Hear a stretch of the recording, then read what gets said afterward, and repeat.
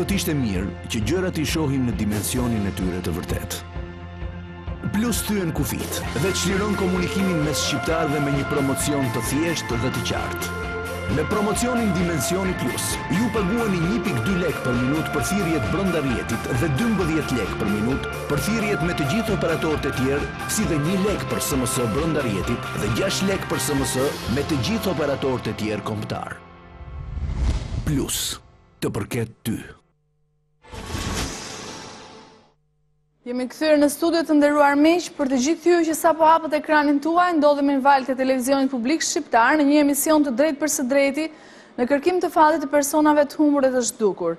Në pjesën e parë të emisionit ne transmetuam historinë e një vajze pra nga fshati Kryezi i Pukës e quajtur Bardha Leshi, e cila në vitin 1998 ka humbur kontaktin në maj të 98-s, ka humbur kontaktin dhe lidhjen me motrën e saj, e cila ndodhet me ne sonte në studio. Bashkëbiseduam me motrën e saj, ndërkohë që kanë ardhur shumë telefonata, vendodhje të reja për një vajzë të ngjashme me Bardhën që ne kërkojmë, dhe ne jemi në pritje të çdo informacioni që ju do të dërgoni. Gjatë gjithë kësaj kohe ne kemi kontaktuar dhe me korrespondentën tanë në Itali. Në Venecia ka jetuar për herë të fundit, pra në momentin që ajo ka humbur kontaktin me familjen Bardha. Kemi kërkuar pra nëpërmjet të njerëzve tanë në Venecia, por ka pasur informacione dhe në Rom.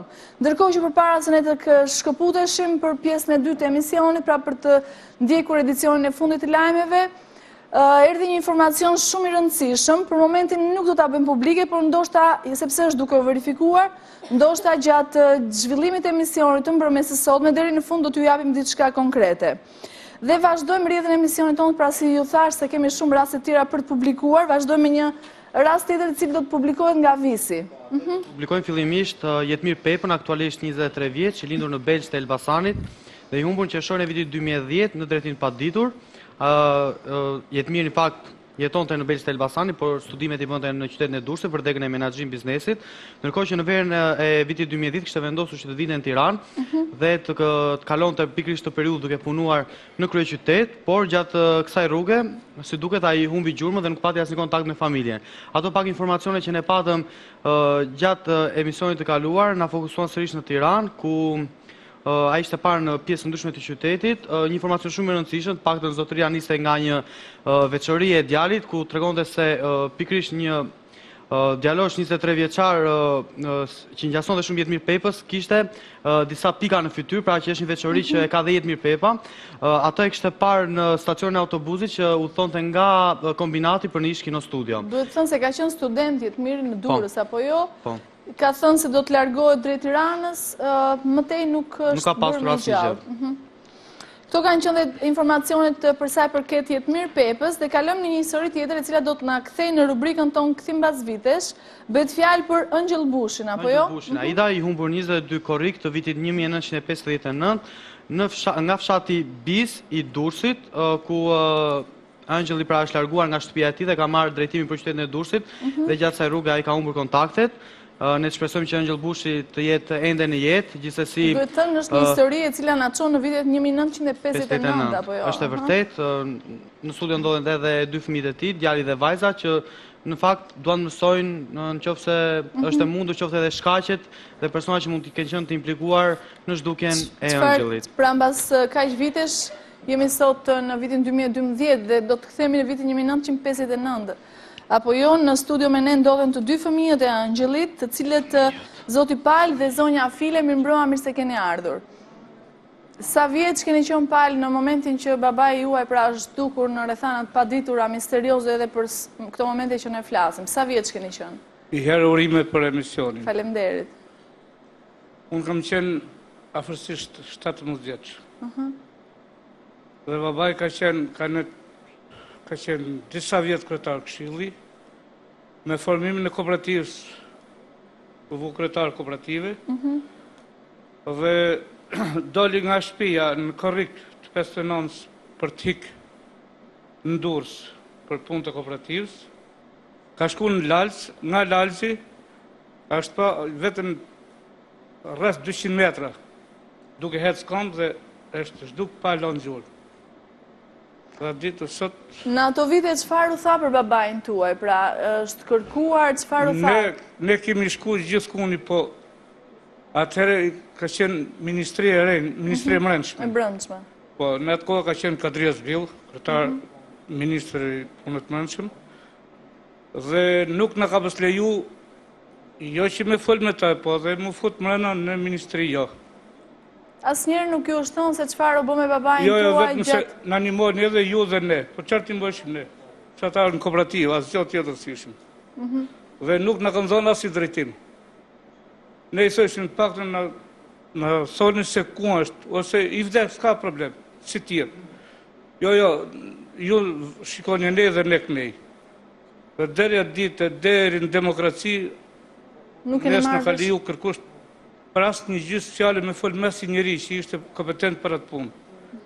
Vetëm sa shkon dhe këmërën që atë punë e të bo, shkon në pravari, jo, vjen ministri nuk në lejshin fare, dhe kështu që ne s'dim gjë për ta, po gjdo gjonë, pikës pari është ke ministri e mërënqme.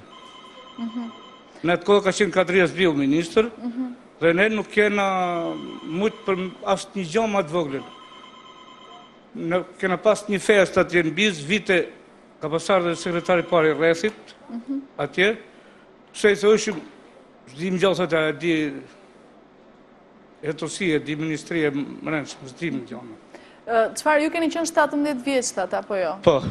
Ndërkohë motra juaj sa vjeç ka qenë? 11 vjeç. 2 fëmijë jeni, keni dhe motrë dhe... Jo, ne jena 5, jena 4 djelmë dhe një motër. 4 vëllezër i motër. Ndërkohë, mbas zhdukjes së babait, pati pasoja familja, apo gjërat vijuan siç kishin qenë dhe më përpara? Kena pas pasoja, se atëherë ka pas bëu ushtria. Dhe mu me vllajën e dytë na kanë çuar në brigadë punës, si njerëz përsekutuar.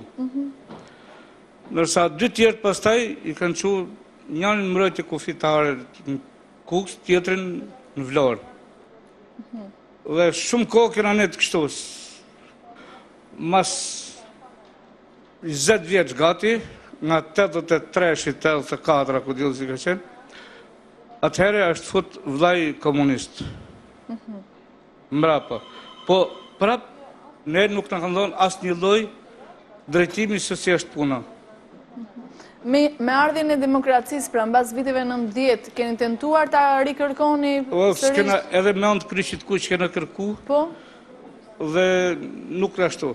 Ka patar një herë që kur në tha që jashtë në Boloj, po në me një mërkat, kështu, që përgjesh mërkat të ke prënar, kena në dhaj numër telefoni, nuk kena gjithë gjë. Pra, dyshimet në ato vite kanë qenë se babai juaj ndoshta është aratisur, apo jo? Po ne ashtu në kanë pas trajtu, për të aratis. Po jo që me na të regu, se si e ku. Gjatë gjithë saj kohë, përveç të informacionit nga Bologna, keni pas në një të dhënë tjetër, ndë një thashë them tjetër që flitej për babain tuaj, pra, për Ëngjëll Bushin. Keni dëgjuar ndë një gjë tjetër të flitej për të? Po në demokraci, pra patar njani nga ne, gjoja ka qenë Itali, për në Bologna, apo jo? Për në Bologna. Përveç këtij informacioni, ka pas në një tjetër? Jo. Absolutisht asgjë tjetër. Jo, i herë, jo. Pra kanë kaluar shumë vite? Ma për para, 2-3 ditë para se ka hik, e pa të thonë një fjallë që do të... mund të shifim... Ke 3 urat në Gjerokastër. Mund të shifim. Mund të shifim tek 3 urat në Gjerokastër. Ka thonë vllajt vetë. 3 ditë para se të zhduke, apo jo? Dhe kaq nuk di. Ndërkohë që ju jeni sonte këtu për të marrë vesh se çfarë bë me babain tuaj, duke shpresuar gjithmonë se ai mund të jetë gjallë, apo jo, sot duhet të jetë 90 vjeç. Megjithatë doni të dini cila ka qenë historia e tij. Po. Ndërkohë unë do t'ju lutesha të gjitha atyre personave që dinë të vërtetën për babain tuaj, pra për Ëngjëll Bushin, i cili më 22 korrik të 59-ës është parë tek në Lals, apo jo, në afër Durrësit, dhe është që nga i moment nuk është parë më, është larguar nga shtëpia, pa thënë asgjë. 3 ditë përpara ai kishte thënë vllajt e tij se mund të më shikoni tek 3 urat në Gjirokastër. Ndërkohë që nga i moment nuk dini më asgjë për fatin e tij, vetëm me ardhjen e demokracisë keni marrë vesh nga një orë juaj se ishte parë në Bologna një person i ngjashëm apo thjesht kishte dëgjuar? I fshat më larg nga ne, jo ty, i fshat më larg nga Keviradonit, Po, me që nuk do ligjone, e shujtim sikur është... Baba juaj sa i gjatë ka qenë? Ka qenë një vogël, trupin të Trupi vogël. Mund të ketë që në bile dhe pak më jashtë, më jullët. Më i shkurtër. Po, trupin tim ka pas. Në ato vite me çfarë është marrë, për para se të është duke? Ka qenë rreth 20 vjetë ka netë kryetar këshilli në fshat. Në çfarë fshati dhe njëherë? Biz të Ishmit. Të Ishmit. Po. Dhe sa u formu kooperativa, u emru kryetar kooperative, ka netë 18 muaj. Dhe është duke. Është duke pa lënë adres, apo jo? Po. Që nga i moment nuk dihet më fati ti dhe nuk është marrë vesh asgjë për të jemi duke parë dhe të dhënat e ti, kanë kaluar shumë vite sot në qoftë se ai mund të jetë gjallë, do të duhet të jetë 90 vjeç. Megjithatë, fëmijët e tij të cilët ndodhen me ne në studio duan të dinë të vërtetën e babait të tyre. Shpresojmë të gjitha ata persona që dinë se çfarë ka ndodhur vërtet me Ëngjël Bushin të telefonojnë në emisionin tonë dhe të na tregojnë të vërtetën. Do të shpresojmë le të jemi në pritje. Kemi pasur raste të tilla të ngjashme, të cilat kemi marrë një përgjigje në anën tjetër të telefonit. Le të shpresojmë që edhe për babain tuaj të ketë diçka më konkrete. Faleminderit. Ndërkohë kalojmë tek rasti tjetër. Benard. Do të ripublikojmë pra në këtë sezon të ri rastin e 30 vjeçares nga Lezhë Flora Brunga, e cila me datën 1 shtator të vitit 1996 është larguar në drejtim të paditur. Them të paditur pasi familjarët dinë thjesht se ajo është larguar në shoqërinë e 2 personave, 2 djemve dhe një vajze, dhe që nga i moment ata nuk kanë asnjë të dhënë konkrete rreth fatit të saj. Disa ditë më vonë, pra në fund të muajit, ajo ka dërguar një letër në formë telegrami ku i ka lajmëruar thjesht se ndodhej në Itali. Megjithatë, familjarët nuk e dinë vërtetësinë e kësaj letre, nëse është shkruar vërtet nga Flora apo vërtet ajo ka shkuar në drejtim të Italisë, dhe kjo i ka bërë që ata të drejtohen tek prifti i asaj zone, pra, në zonën e Blinishtit, tek Don Antonio Sharra, dhe i kanë kërkuar ndihmë për të lokalizuar ndoshta vendodhjen e mundshme të Florës në shtetin italian. Përgjigjja ka qenë negative, nuk është marrë asnjë lloj e dhënë rreth fatit të Flora Brungës dhe që nga ai moment nuk dihet asgjë për fatin e Flora Brungës. Megjithatë, gjatë trajtimit të rastit të Flora Brungës në sezonet e emisionit Njerez të Humbur ka patur informacione që vinin nga Italia, nga disa vende të ndryshme të Italisë, por nuk kanë munguar edhe informacione që vinin nga shteti belg. Ndërkohë që jemi duke ndjekur dhe foton e saj, ka pas të dhëna, por për momentin vajza vazhdon të rezultojë humbur për familjarët e saj. Janë të lutur gjitha personat të cilët ndoshta e njohin, ndoshta kanë informacione për të, por dhe Flora thjesht të telefonojnë të tregojë që është shëndoshë mirë dhe që nga i moment askush nuk do të ndërhyjë në jetën e saj. Ajda, thjesht të përqendrohemi, pra edhe një herë dua t'ju bëj një thirrje shumë të sinqertë gjithë shqiptarëve që na ndjekin nga Italia, por sidomos edhe nga Belgjika, pasi këto kanë qenë 2 vendet nga ku kemi marrë informacione. Nëse dinë diçka për fatin e Flora Brungës, si lutemi në emër të familjarëve që na lajmëronin në numrat tanë të kontaktit. Jemi duke ndjekur dhe foton e saj dhe kalojmë në rastin tjetër, Marcela Çakua, një rast të cilën ne kemi publikuar edhe javën e kaluar. Familjarët e saj ndodhen me ne sërish sonte në studio pasi ka pasur informacione me mbrëma, mirë se keni ardhur. Ndërkohë unë do doja Stella pra të Seda të japim të dhënat për Marcelën dhe ku jemi për momentin. Po ajda atëherë po jap dhe një herë të dhënat e vajzës. Marcela Çakua, mosha aktuale e saj 33 vjeç, vendlindja Fier, ka shkëputur kontaktet me familjen e saj në 20 janar të vitit 2007 nga Italia. Unë do të them se ky rast është publikuar dhe javën e kaluar në emisionin ton ku ne kemi marrë disa informacione. Njëri prej tyre ka telefonuar një zotëri i cili ka pohuar se e ka parë atë në Rom, të shoqëruar nga një person tjetër, shtetas shqiptar. Në bazë të bisedës që këta 2 persona pra kishin bërë, djali pohoi se kjo ishte martuar dhe kishte edhe një vajzë diku te 3-4 vjeç, nuk e dim sa i saktë është. Bëhet fjalë për në korrik të vitit 2011. Është informacioni i fundit që ne kemi arritur të marrim për Marcela Çakuan dhe bëhet fjalë për në Rom. Kërkimet për të kanë filluar intensivisht, ndërkohë që unë do doja t'ja jepja edhe një herë fjalën nënës Marcelës. Ka pasur të dhëna, me sa duket jemi në rrugë të mbarë për kërkimet tona në lidhje me Marcelën. Ndërkohë, çfarë do t'i thuash asaj në qoftë se na ndjek? Mimbrama. Mimbrama. Mimbrama të gjithëvet, ju uroj për emisionin. Unë Marcelës do t'i them vetëm një fjalë, të bëj një telefonat edhe T'ja shikoj njerë Mbaj pak fytyrën. mikrofonin afër sepse nuk dëgjoj. T'ja shikoj njerë fytyrën, se kam 17 vjet pa e parë me sy. Edhe 4 vjet pa ja dëgjuar zërin. Edhe nuk e di ku është, me kë është, ku jeton, si rron ajo vajzë. Nuk e di. Jam shumë në angth, zonja Ita. Unë vetëm tek juve e kam shpresën, në qoftë se do më ndihmoni që ta shikoj, atëre do ikje tërë. Pos nuk e gjeta, unë nuk di se si të shprehem, zonja Ita. Vetëm të ju e kam shpresën, asë në një vend tjetër. Në qoftë se do më ndihmoni që ta shikoj, atëre ju falenderoj shumë nga zemra. E shpresojmë të nëpërmjet ndihmës së gjithë atyre të cilët janë duke telefonuar, ka pasur informacione, është parë në 2011-ën, jemi në verifikime sipër. Unë, zonja Ida, nuk ndahem deri sa ta gjej. Nuk do ndal së ardhuri këtu. Nuk e di se si do shpreheni, po unë jam shumë në angth. Dua se s'bën që ta shikoj. Dua se s'bën që t'ja dëgjoj zërin. Vetëm nëpërmjet jush, asnjë gjë tjetër. E shpresojmë edhe neve, në Te ju e qoftë se do kam të kemi shpresën. diçka më konkrete, le të shpresojmë dhe sonte gjatë zhvillimit të emisionit, pse jo të dëgjojmë nga ana tjetër zërin e Marselës. Ja uroj këtë me gjithë shpirt. Falë dhe ndihmesës të gjithë atyre të cilët janë duke telefonuar për momentin edhe për Marselën, sepse gjatë gjithë javës kemi pasur një mori të madhe telefonatash, persona të cilët telefononin dhe deklaronin se e kanë parë Marselën, dhe kryesore është se në 2011 është parë, gjithsesi jemi në verifikime sipër. Nëse do të kemi diçka. Unë të gjithë telefonuesit që marrin ti, zonja Ida, i përshëndes të gjithë edhe ju lutem shumë atyre, nëse kanë ndonjë të dhënë, të më na ndihmojnë. Ta shpresojmë të. Atëherë kalojmë tek historia tjetër. Po? Ndërpres, do doja edhe një herë foton nga regjia të Jetmir Pepës. Po? Në këtë çast është thjesht një informacion për para një muaji, flitet për zonën, Jetmir Pepës, studentit nga Durrësi, po. Bëhet fjalë për para një muaji, është parë në kombinat, në rrugën Mistomame. Është parë në kombinat në rrugën Mistomame. Atëherë, Jetmiri ka qenë student në Durrës, vjen nga Elbasani, në qershor të 2010-s ka humbur çdo lidhje me familjen e tij. Dhe me sa duket informacionet vinë dhe përqendrohen po në Tiranë dhe pikërisht në zonën e kombinatit Visi.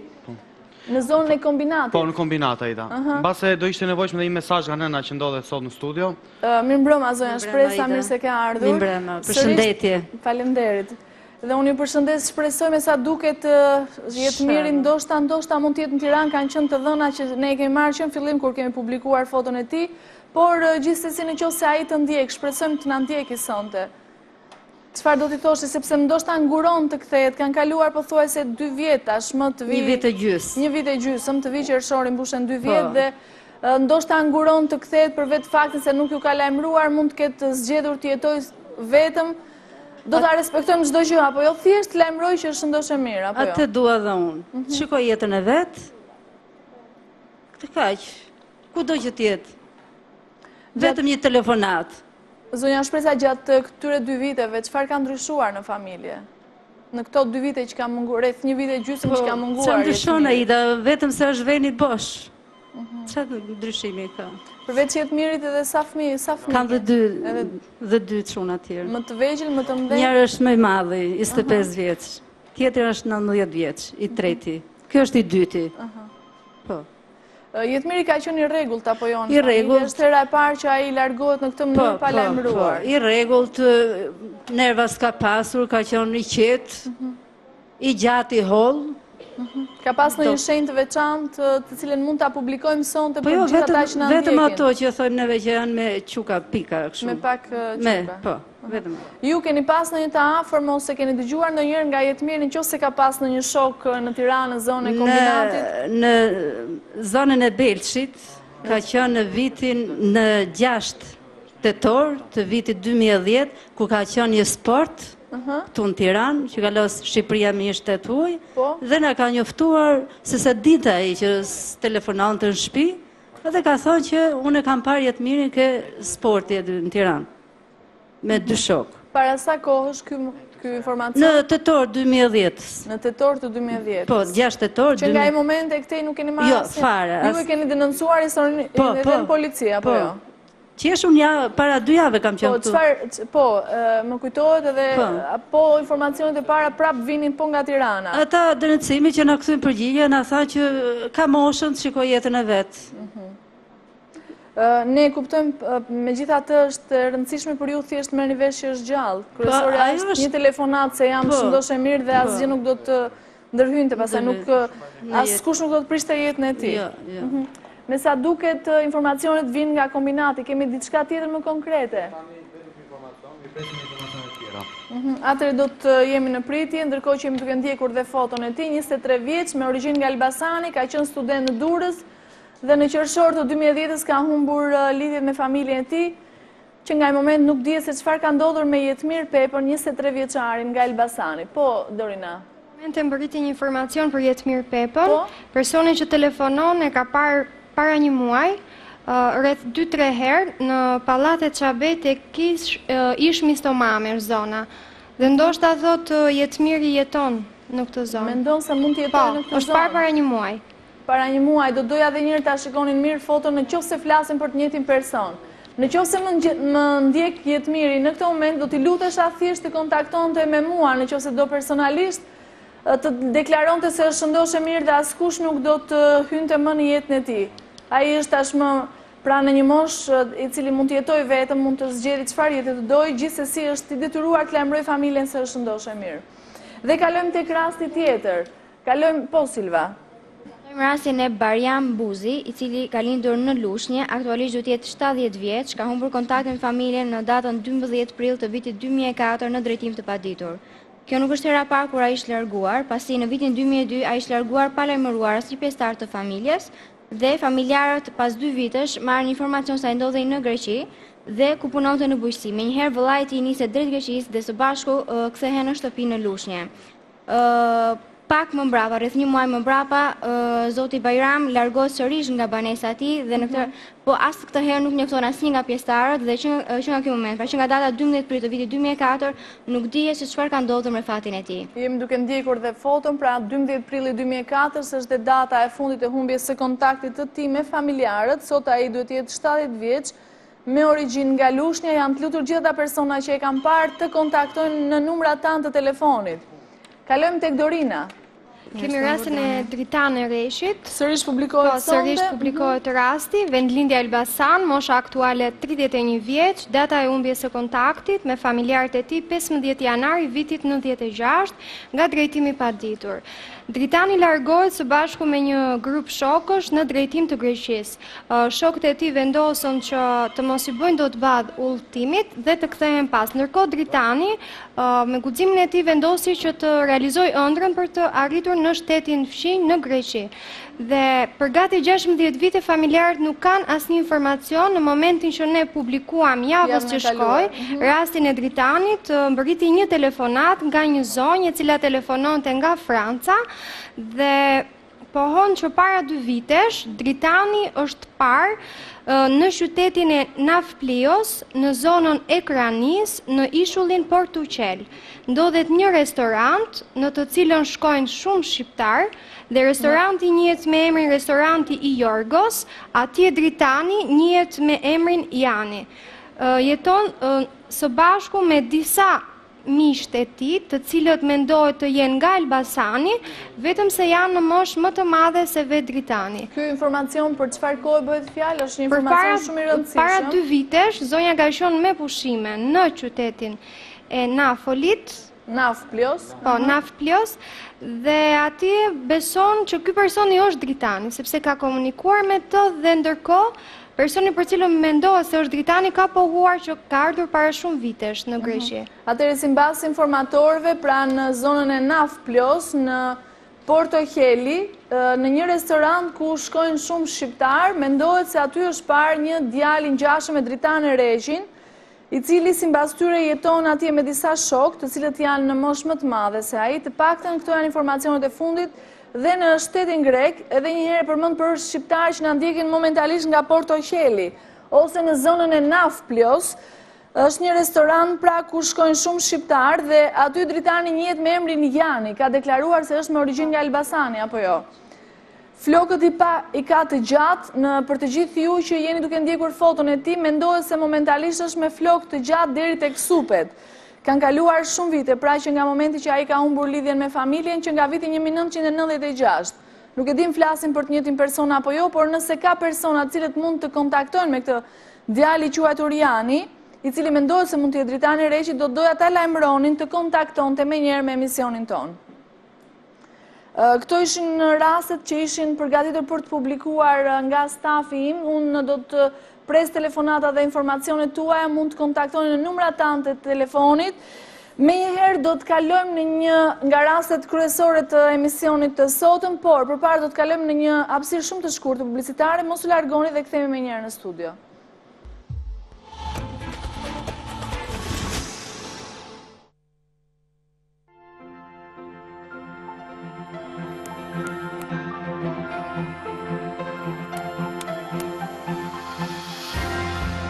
Do t'ishte mirë që gjërat i shohim në dimensionin e tyre të vërtet. Plus thyen kufit dhe çliron komunikimin mes shqiptarëve me një promocion të thjeshtë dhe të qartë. Me promocionin Dimensioni Plus, ju paguani 1.2 lek për minut për thirrjet brenda rrjetit dhe 12 lek për minut për thirrjet me të gjithë operatorët e tjerë, si dhe 1 lek për SMS brenda rrjetit dhe 6 lek për SMS me të gjithë operatorët e tjerë kombëtar. Plus, të përket ty. Në studio të nderuar miq, dhe unë dua të falenderoj të gjithë ata të cilët janë duke dhënë informacione në këto momente që ne flasim. Ju falenderoj nga zemra për mbështetjen tuaj dhe siç e kemi thënë gjithmonë, mbështetja më e madhe është informacioni që ju dërgoni në adresë të emisionit tonë për fatin e këtyre personave. Vazhdojmë rrjedhën e emisionit. Sonte do të kalojmë pra në një rast tjetër i cili do të na çojë në Kosovë. Bëhet fjalë për një djalë të quajtur Valdet Rustolli, por kërkimet e tij do t'i kërkojmë pra në shtetin gjerman, aty ku ai ka humbur dhe kontaktet me familjarët e tij.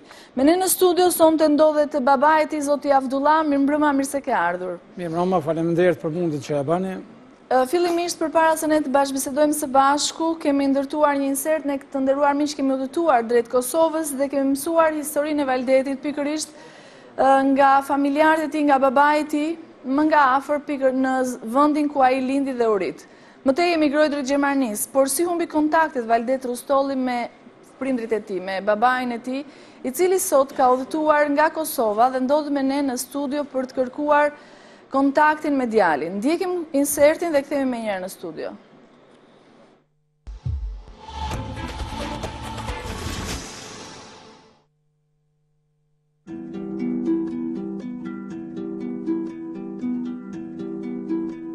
Një varg i gjatë episodësh të së kaluarës vazhdojnë ta mbajnë më të prekshme atë lidhje të ngushtë që qëndron mes pjesëtarëve të një familje.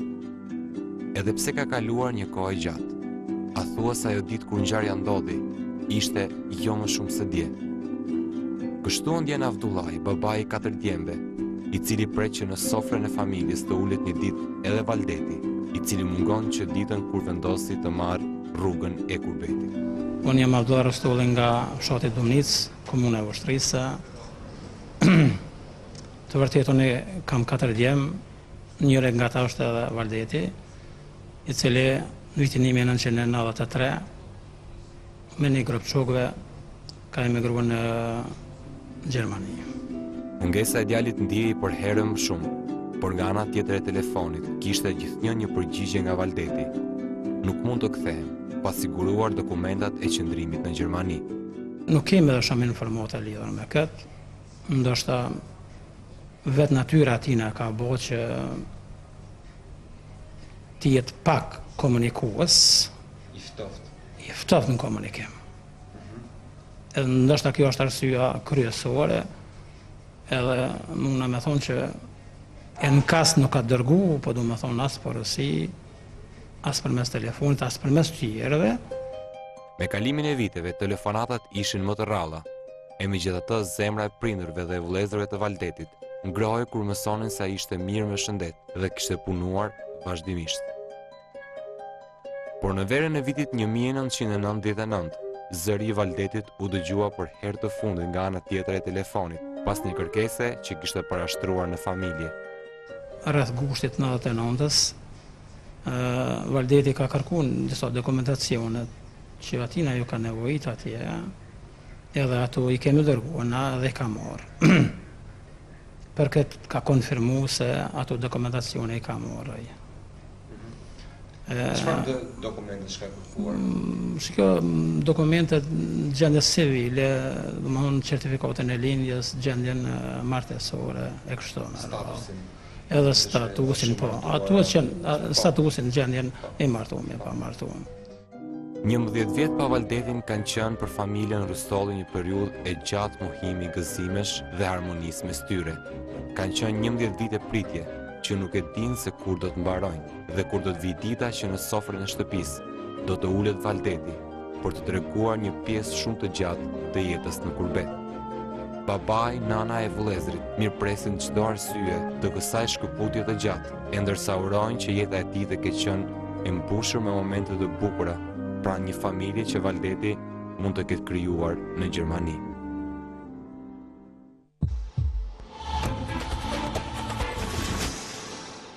Pra, kjo ishte historia e Valdet Rustollit dhe dhimbja që familjarët e tij përjetojnë për 11 vjet të tëra, apo jo zoti Avdullah, kanë kaluar Sigurisht se po. 11 vjet dhe ju nuk ja keni dëgjuar zërin, nuk dini se çfarë ka ndodhur me të, apo jo? Mua ashtu. Më tregoni pak sa fëmijë keni përveç Valdetit? Ne kemi përveç tina 3 djem tjerë. Valdeti është i vogël, i madh. Ky ka qenë fëmia i dytë i jone. Edhe në të tretën ka shku në Gjermani, për shkak të gjendjes të krijuar më atëherë. Ka shku edhe për faktin se djali i madh s'ka mund me shku, nga se thirrej në ushtri. E si zavendësimi tina, kë në moshë pak më vogël, e kemi dërguar në mënyrë që dikush në gjendet jashtë. Po. E ka shku i ri, ka pas rreth 17 vjet. E kështu. Që nga i moment pra kur ju, ai në 93-shin është larguar nga Kosova, ju nuk e keni parë më vetëm nëpërmjet fotografive? Nuk e kemi parë më. Thjesht keni folur në telefon me të deri në vitin 99? Kemi folur deri në 99, edhe pse jo shumë shpesh, nuk ka qenë shumë komunikues edhe nuk ka treguar për gjonat e tina personale dhe për punën e vet shumë, mirë po ka qenë komunikimi deri në 99-ën, kur ka kërkuar disa dokumente për gjendjen e tina. Ato i ka marrë edhe për herën e fundit nuk kam folur me ta në familjen e ngushtë duket. Do të vim tek kjo telefonat, pra që ju keni bërë në vitin 99, por unë do doja pak të ktheheshim në vitin 1993. E mbani mend atë ditë kur ai është larguar nga shtëpia për të udhëtuar? Absolutisht e mojnë mend, ka qenë nëndori, 3 nëndori atina vitit, ku e ftoftë ka qenë me acar, gjendja e vështirë të na krijuame, se shumë tjerë tri me një grup shokëve, o nisë drejtëm Gjermanisë dhe ka rrit atje të shku. Që nga i moment ju nuk e keni parë? Që e moment nuk e kemi parë. E keni përcjell thjesht si shumë fati, shumë shqiptarëve të tjerë të Kosovës, të cilët e emigronin. Ka qenë një rutinë tek ne atje një ngjarje edhe më përditshme, që ke mujt një skenë me e po për çdo ditë në rrugët tona të Kosovës atje. E tillë ka qenë edhe ajo. Në vim tek viti 1999, ju keni folur për herë të fundit, ai ju ka të kërkuar disa dokumenta, certifikata, ja keni dërguar. Telefonata e fundit që ju keni pasur me të, si ka qenë? Kjo ka qenë, domethënë më përpara ka kërkuar dhe dokumentacione, siç e përmend ato për gjendjen e martësore, gjendjen civile dhe certifikatën e lindjes. Edhe kemi dërguar, edhe vetë kam thirr atë edhe ka konfirmuar se i ka marrë. Domethënë, masi ka marrë ato, unë e kam thirrat, edhe kom pyet se e ka marrë dokumentacion, ka konfirmuar se e ka marrë dokumentet. Pe ati momenti kur i ka marrë, janë humbur çdo lidhje me thash. Kanë kaluar që nga ajo kohë 11 vjet apo jo? Kanë kaluar shumë vite, po, në pjesën e dytë. Jo lehtë. Jo lehtë. Çfarë ka ndryshuar në familje? Sa i lidhur ka qenë Ka qenë djalë shumë i shkallët, shumë i urtë, i lidhur për familje, shumë i aftë. Shembullor në shkollë ka qenë. Ka ndërprer mësimet në vitin e 3 shkollës mesme në gjimnaz, kur ka shkuar atje. Ndërkohë që në këto 11 vjet mungese të Valdetit, çfarë ka ndryshuar në familje? Dhe që ai nuk i di. Pa jeta vazhdon me çto brenga, me çto dhimbje. Vazhdon jeta. Nëna e tij e pret apo jo? Po sigurisht, jo nëna po krejt e presim. Gjithë familja. Gjithë familja e presim. Ne i bojmë apel për këti veni, edhe pse më interesuat për mes organeve tjera shumë, për këti veni i bojmë apel që bilet kontaktoj me familjen. Thjesht të lemroj që shëndosh e mirë. Familjes që shëndosh e mirë, ajo, një gjosht e mundshme edhe Së ndryshon kur gjë, një jek brengat për antarët familjes, për prindërve dhe vazhdo një jetën e vetë, nuk ka një problem tjetër. Kjo është ajo që ju kërkoni prej tjetër? Kjo është ajo që kërkojmë dhe apelojmë, dhe për këtë kemi ardhë. Në Gjermani, në çfarë zonet Gjermanisë jetonte, paktën nga ato që ju tregonte? E thash më herët që pak zona kena pas. Nuk na ka informuar për shumë zona. Ka qenë zonë e Berlinit, Magdeburgut, në qytetin e Magdeburgut. Ju gjatë këtyre viteve jeni menduar ndonjëherë të shkoni ta kërkoni vetë atje përveç kërkimeve që keni bërë dhe me organet? Kam mendu me shku, kam mendu shumë herë edhe kam ndërmend deri në fund. Deri në fund s'do të ndalosh asnjëherë? Nuk do të ndalosh, edhe atje kam provuar mirë, po kënë nga rase, mos e gabosha para 2 vjetë kam qenë të Veklan. Po. E sigurisht janë mbartë ato dhona dhe tek jonë, s'kam qenë shumë informuar për këtë. Edhe nuk ndalej, sigurisht se nuk ndalej.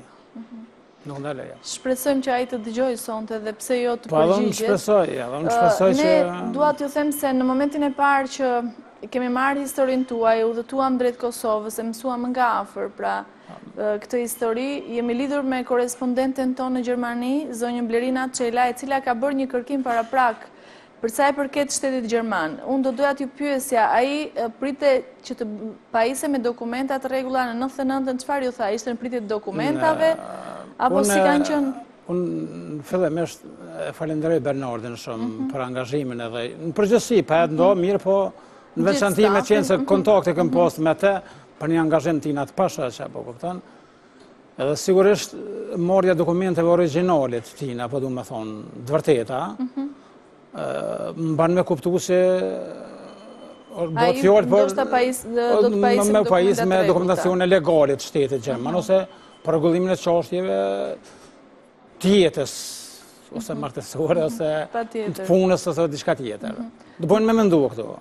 Unë do të doja të më kaloni, ndoshta e kemi në një lidhje direkte, e kemi Blerinën.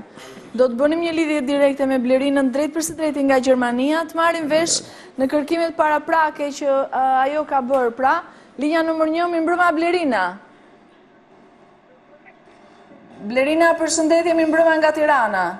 Mi mbrëma ita, mi mbrëma gjitha. Atere, me sa jemi në djeni, pra, gjatë gjithë sa i kohë ju keni kërkuar për sa i përket Valdetit, a kemi në interes sonte çfarë zbuluar në lidhje me ekzistencën e tij në shtetin gjerman? Të paktën me emrin e tij që është të saktë. Po, në fakt nga të gjitha verifikimet dhe të gjitha kërkimet që janë bërë deri tani, nuk kemi arritur akoma të gjejmë diçka konkrete në lidhje me Valdetin. Nëse ose më saktë të them, në Gjermani nuk ekziston asnjë person i regjistruar me emrin Valdet Rustolli. Nëse Valdeti ka jetuar vërtet në Gjermani deri në vitin 1999, pra siç flitet, atëherë unë mund t'jap 4 mundësi. Mundësia e parë është të ketë jetuar deri në këtë vit, pra në 1999 në Gjermani, dhe pastaj të jetë larguar për diku tjetër, dhe nëse është larguar nga Gjermania po në atë vit, atëherë nuk mund gjejmë asnjë lloj informacioni këtu, pasi dosjet në zyrën përkatëse ruhen vetëm 10 vjet. Pra në këtë rast janë ruajtur deri në vitin 2009, kështu që nuk mund të kemi asnjë lloj informacioni. E dyta, ka mundësi të jetë në Gjermani me një identitet tjetër. E treta, ka mundësi të marrë, jo të marrë, por të ketë marrë shtetësinë gjermane dhe logjikisht nuk mund të gjendet në institucionet ku mund të marrësh informacion për të huaj. Mundësia e katërt, nuk përjashtohet dhe kjo mundësi që të jetë martuar me shtetase gjermane. Dhe ndoshta ka marrë ndjemrin e saj. Por, për mendimin tim, nuk duhet lëmë në harres dhe një mundësi tjetër, ku ndoshta dikush nga familja e tij mund të di se ku ndodhet Valdeti, mund të di se cilat janë arsyet e tij që ndoshta ai nuk dëshiron, apo ka një arsye tjetër më të fortë që nuk dëshiron të lidhet me familjen. Kemi verifikuar dhe disa persona të tjerë me emrin Rustolli, por ka qenë fjala për kushërinë të Valdetit ose për persona që nuk kanë lidhje familjare apo fare fisnore. Një foto të cilën ja kam dërguar të stafit për ta krahasuar, rezultoi që nuk bëhet fjalë për të, sado që kishte ngjashmëri të vogla. As për zotin Brahim Preniçi nuk kam asnjë gjë konkrete ku thuhet ose mendohet se ai akoma jeton në Gjermani. Janë disa persona në Gjermani, me mbiemrin Preniqi, por nuk kam arritur akoma që të komunikoj me ta. Unë të thoja Aida, për mendimin tim kjo është dhe shumë e rëndësishme. Nëse Valdet Rustoli jeton akoma në Gjermani, atëherë patjetër duhet të jetë dikush që e njeh. Nuk ka mundësi që askush të mos ketë absolutisht asnjë dieni për të, dhe aq më tepër që në përgjithësi shqiptarët e Kosovës njihen pjesërisht mes vetes dhe i gjonden njëri tjetrit, si për të mirë dhe për të keq. Mund të them vetëm se duke marrë të gjithë rastin dhe faktet në lidhje me këtë rast në mënyrë kronologjike, unë mendoj se ne nuk duhet të mbetemi në Gjermani. Domethënë, gjatë gjithë komunikimit që kam pasur edhe me stafin, gjatë gjithë kohës që kemi bërë gjithë këto verifikime, nuk jam në mendimit që duhet të mbetemi në Gjermani. Një informacion tjetër tepër konfidencial nga një person të cilin nuk mund ta bëj publik. Flitet për një shtet tjetër në kufi të Gjermanisë, por nuk mund të them as shtetin, nuk mund të them as personin, por që jam me mendimet që nuk duhet të mbetemi në Gjermani. Blerin, tani që je duke na thënë pikërisht fakt të rëndësishëm për mendimin tim, marrim parasysh se në momentin që ai ka humbur kontaktin me familjarët, pra në vitin 1999, ka kërkuar një certifikat nga familja, të cilën e ka marrë, mos ndoshta e ka dashur këtë certifikat për të kaluar në një shtet tjetër, sepse ndoshta mund t'i kenë thënë se aty mund të bëhen më lehtë dokumentat, dhe kjo është arsyeja pse ju nuk mund të gjeni pra në Gjermani, pra asnjë person me emrin e tij. Mos ndoshta është në ndonjë shtet tjetër, siç e thatë dhe ju, në kufi me Gjermaninë. Po, Aida, këto mendoj dhe unë, bilet këto kanë qenë dhe fjalët e mia të para mbas komunikimit me stafin, përderisa nuk është gjendur asnjë gjurmë këtu, unë personalisht jam e bindur që nuk jeton në Gjermani, sepse siç e thash dhe më parë, nëse ai do ishte vërtet prej kaq shumë vitesh këtu, atëherë dikush do ta njihte, dikush mund të bënte një përshkrim të tij, dikush do jepte një informacion. Dhe me që nga Gjermania nuk vjen asnjë informacion, atëherë kemi me siguri të bëjmë me një shtet tjetër. Siç e thash dhe më parë, bëhet fjalë për një shtet afër, kufi me Gjermaninë, por që nuk mund ta bëj akoma të ditur. Unë thjesht dëshiroja të bëja një thirrje Valdetit, sepse ndoshta dhe ndonjëherë telepatia parandjenja, sikur të thotë që është duke na ndjekur, pasi rasti është publikuar jo vetëm për herë të parë, dhe fjala siç thuhet merr dhën. Jam e bindur që na shikon dhe i bëj thirrje që të telefonoj, pasi ndoshta as për një palë nuk është e lehtë gjithë kjo gjendje e para dhe e dyta nuk është e nevojshme që dhe situata të bëhet akoma dhe më e rëndë me anë të emisionit. Patjetër, kanë kaluar 11 vjet apo jo, një hapësirë kohore vërtet e madhe. Koha fshin gjithçka, themi ne, çdo mëri, çdo hatërmbetje, çdo gjë që mund të ketë ndodhur. Thjesht lajmëroj që është gjallë. Babai i tij tha se fakti që ai do të jetë shëndosh e mirë do të na qetësojë gjithë familjen. Sepse janë duke kërkuar për vite të tëra dhe siç e tha dhe ai do ta kërkojë vazhdimisht. Ai thjesht do të bëhet i guximshëm të marrë në telefon dhe në fund të fundit nuk kam se të kenë edhe frikë të marrë në telefon. Pasi nuk është dhe nevojshme të japin saktësisht se ku ndodhen, rëndësi ka... Patjetër, thjesht lajmëroj që është mirë. Kjo është kryesorja. Blerina, tham se kur është larguar, pra është larguar me disa person të njohur të familjes me mbiemër Preniqi, apo jo?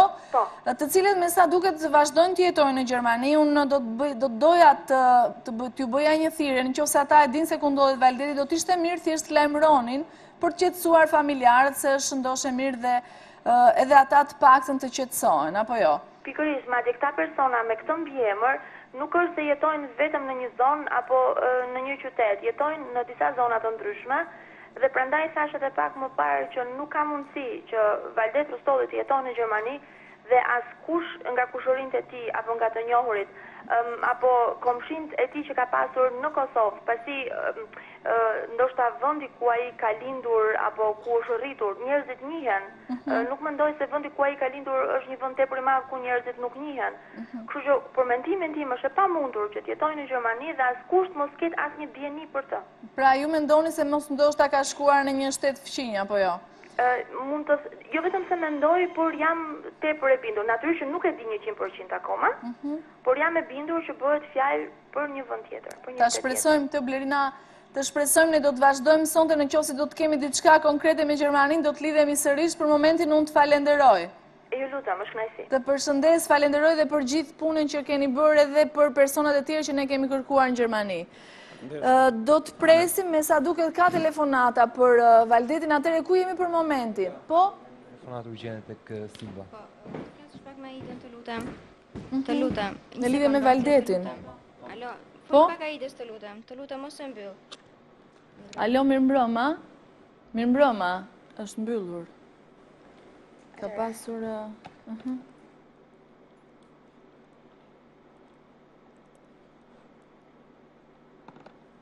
Mori vetë? Po, a i vetë.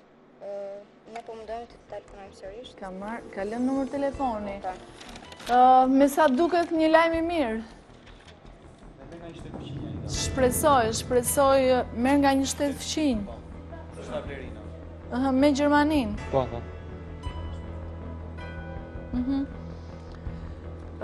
Atere, do t'ju bëja thirrje gjithë atyre personave që dinë se ku ndodhet Valdeti, por dhe Valdeti, në qoftë se më ndjek, thjesht të lajmëroj që është shëndoshë mirë, të dëgjojmë zërin dhe të qetësohemi të gjithë.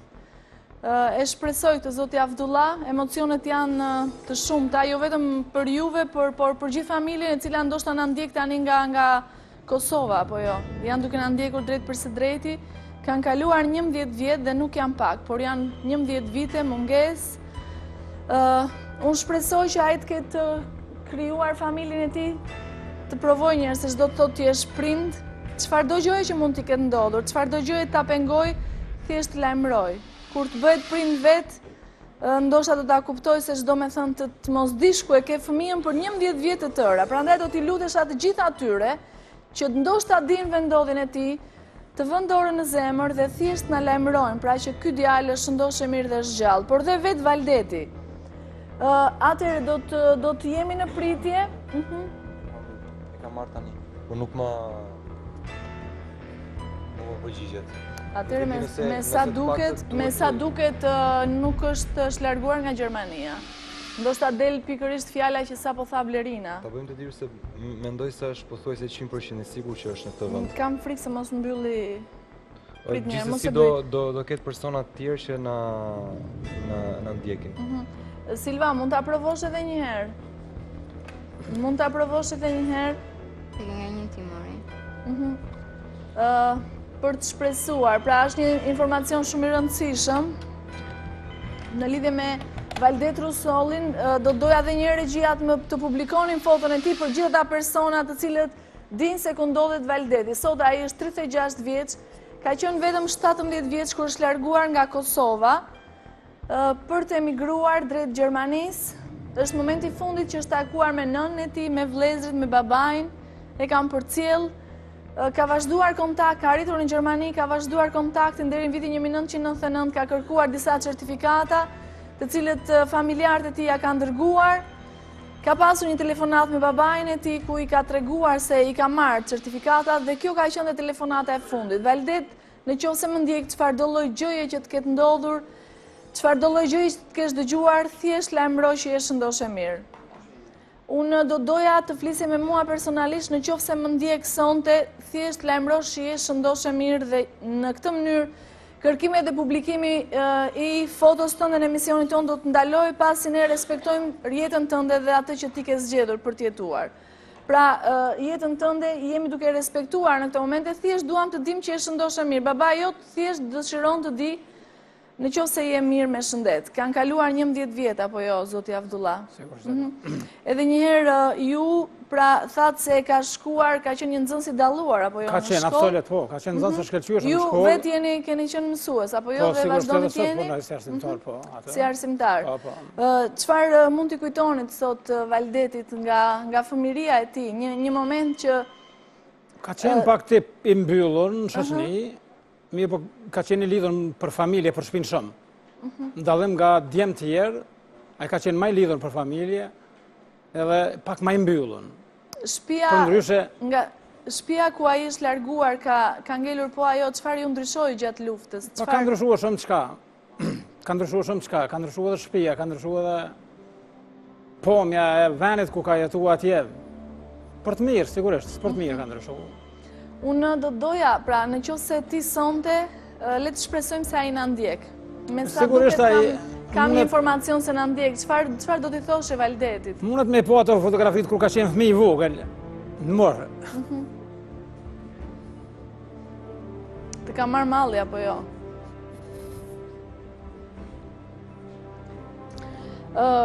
Nuk doja sonte të lotonit, por e di që janë lot malli. E kalon Kosovën pra nga viti 1993 dhe Valdet kthej kokën mbrapa, çfarë do të ketë ndodhur në jetën tënde, thjesht lajmëro për babain tënd, i cili ka trokitur në emisionin tonë, nga s'të ka kërkuar të lidhet me ty dhe do të vazhdoj të kërkoj derisa të ketë jetë. Pasi është prind dhe do të di thjesht që je shëndoshë mirë, interesohet për jetën tënde. Unë do doja të të bëja thirrje, kthej kokën mbrapa dhe mendo për këtë familje që ke lënë, çfarëdo gjoje që mund të ketë ndodhur ndërmjet tyre. Haroje ato, çdo gjë ka kaluar, tashmë koha i ka fshirë të gjitha dhe thjesht një telefonat me babain tënd do të ndihmonte jashtëmase. Edhe ty? Jo, ta them edhe këtë, kërkoj folje, as një gjohë absolut të keqe s'ka qenë në raportet tona. Absolut, gjithë gjohë ka qenë e ambël edhe mirë edhe familjare. Absolut. Mund të ketë ndryshuar jetë e ti, edhe me u ballafaqu me jetën që kanë për shkak familjarizimit, për ndryshe asgjë s'ka pas. Absolut, ai ka qenë një fëmijë 17 vjet. E kemi heq nga sofra, ashtu. S'ka pos momenta, s'ka pos fjalë që e ka lënduar me kanë. Unë ju kuptoj shumë mirë, por aty mund të jetë thënë diçka tjetër, gjithsesi, prandaj po i them sonte që jemi këtu thjesht për të dëgjuar dhe për të bashkuar zemrat, apo jo? Unë shpresoj që nëse ai më ndjek sonte, thjesht një telefonat, të lajmëroj që shëndoshë mirë, apo jo? Vetëm kaq, ndërkohë që më thonë se ka informacione. Alo, mirëmbrëma. Mirëmbrëma, përshëndetje. Atëre, me kë jam duke folur në të moment? Valdet, ti je? Po, mo Valdet, kemi 11 vjet që s'po ta dëgjojmë zërin. Po si e mërë buri dheut? Dëgjoj një sekund, më dëgjoj pak. Oh, e mbylli. Ishte Valdeti, unë nuk e di, po ju duhet t'ja dëgjoni pa tjetër zërin, e mbylli. Jo, absolutisht, unë do të shpresoj, Valdet, sepse më kërkoj i që një fotografin, të ta dëgjoj zërin babaj, unë edhe njëherë do të doja të më lidhin, sepse u shkëput ndoshta telefonata me të. Sa jam Valdeti, jam shëndoshe mirë, ndërkohë vajza ju folët pak më përpara. Provojnë dhe njëherë sepse është shkëputur telefona. Abdullah, unë ja dëgjova zërin, por ju jeni ai që njihni zërin e Valdetit. Prandaj do të bëjmë dhe një përçapje tjetër, thjesht ti flasësh. Ti flasësh njëherë, apo jo? E kemi? Të shpresojmë, pra, të shpresojmë t'ja dëgjojmë zërin. Atëre, dua të them dhe diçka tjetër, sepse me sa duket është larguar nga Gjermania, të paktën sipas të dhënave që kanë marrë gazetarët. Stella, ju keni folur pak më përpara. Edhe çfarë ju tha? Edhe mos shfaqej me ju Humbur. Valdeti ka telefonuar përpara se të publikojë rastin e tij, sepse ka njohur Fiatin në ekran, duke na ndjekur pra në ekran dhe ka kërkuar që mos e publikojmë rastin e tij. Na tregoi se është ndoshta mirë, paktën të dhënat kryesore, datë lindjen, vend lindje edhe fshatin ku ka lindur, ne ka dhënë të sakta, vetëm se nuk ka pranuar që fotoja e tij të prezantohet në ekran. Atëre, unë edhe një herë do t'i bëja thirrje, sepse nuk e dim ishte Valdeti apo jo. Zoti Abdullah, ju jeni ai që do t'i njihni zërin. Mund të marri kushdo dhe të thotë unë jam Valdeti. Por kryesorja është babai i tij. Ai është personi i cili do ta njohi djalin, apo jo? Megjithëse kanë kaluar 11 vjet, por zëri i fëmis nuk harohet asnjëherë. Po. Ndërkohë që ndoshta presim që të kontaktojnë, do doja të pyesja babain, nëse njohin vendbanimin tuaj, pra persona me mbiemër Bala, me mbiemrin Bala, njihni? E kanë të qysh? Me aty ku banoni ju në Kosovë, ka me mbiemrin Bala? Po. I njihni si familje? Po njojmë, ofër kem, po.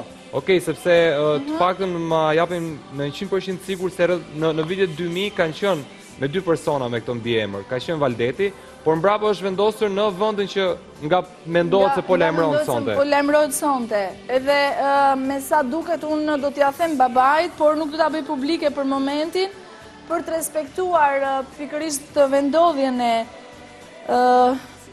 e Valdetit, gjithmonë në qoftë se është Valdet Rustolli.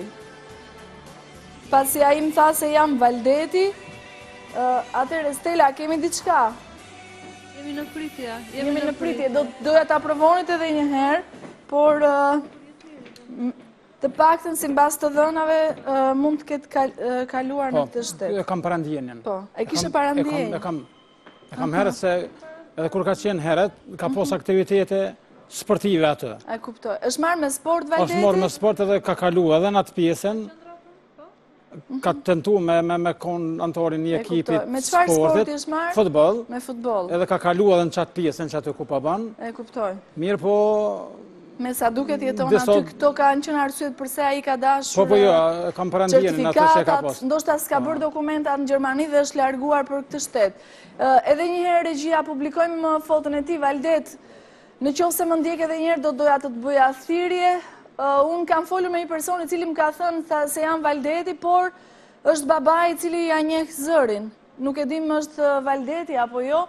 Ndërkohë do doja të tenton, po? Është edhe vllai i Valdetit.